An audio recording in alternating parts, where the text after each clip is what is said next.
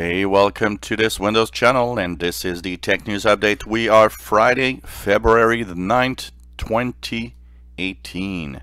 And today in our Tech News Update, we have Facebook that soon might have a downvote button. Not for your comments on your wall, but more like the comments in the thread. So if you, for example, post a comment of a question or a comment, and people want to give their opinion, well, the comments that others will put might have a downvote button, depending on what people think is right or wrong, depending on the subject and whatever is being talked about. So this might be coming to everybody soon, as it's already being tested for a certain number of users. So it's going to be interesting to see what's going to happen with that. Well, NVIDIA showing massive growth in the GPU market, and it isn't surprising. First of all, it's pretty much the king of the most powerful graphics processors out there. And the other thing that is making this also a really big growth is the fact that cryptocurrency mining is driving GPU sales through the roof, basically. And the last but not least important bit of this is that NVIDIA, of course, which supplies the graphics chips for the Nintendo Switch, that also helps.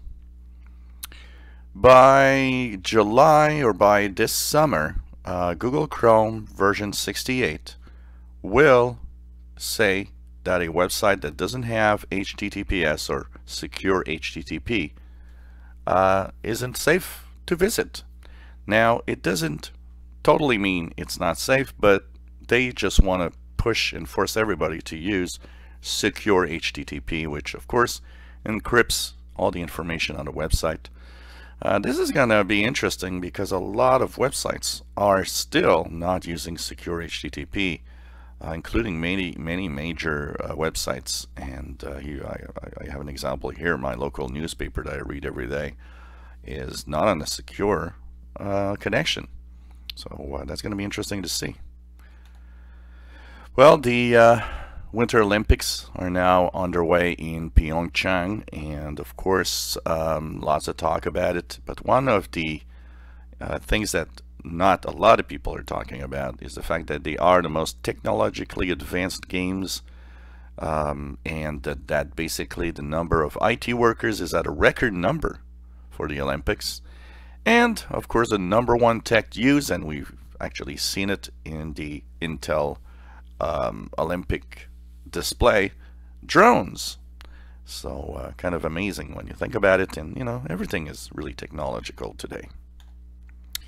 Well, a free press watchdog says that Chinese journalists should not use iCloud if they want to avoid being, you know, kind of spied on by Chinese government.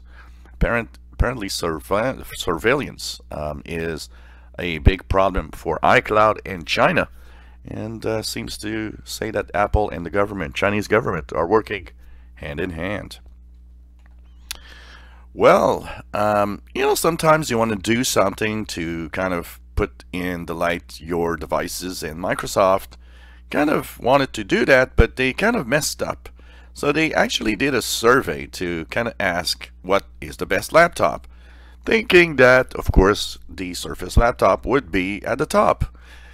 And, well, the questions were maybe a little too broad, as the best answer for what's the best laptop came up with a MacBook.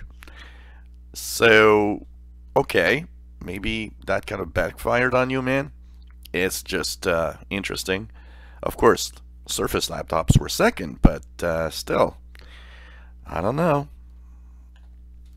Net neutrality, of course, being gone, as the FCC has removed net neutrality basically rules.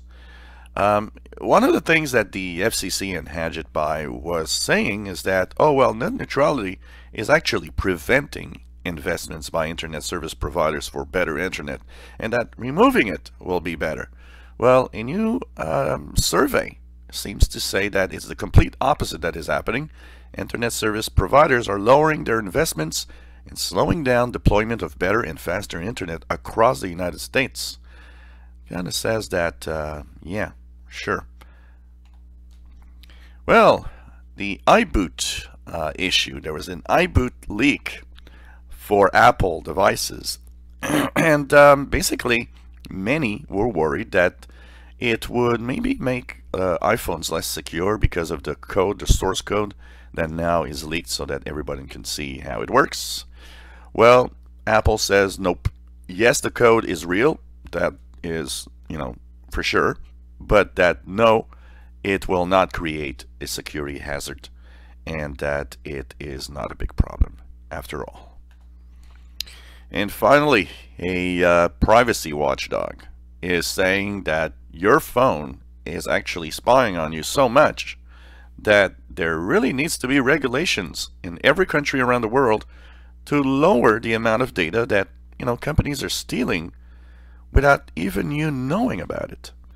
First of all, they want to have regulations that will tell you, hey, this app is spying on you in this and this way. And second of all, they just want to have regulations that prevent companies from doing whatever they want, but just spy a little, not too much. And as we walk around with our little devices, it's kind of interesting to see that, yeah, we're pretty much being spied on everywhere. And this was the Tech News Update for Friday, February 9th, 2018. You enjoy our videos? Please subscribe, give us a thumbs up. Thank you for watching.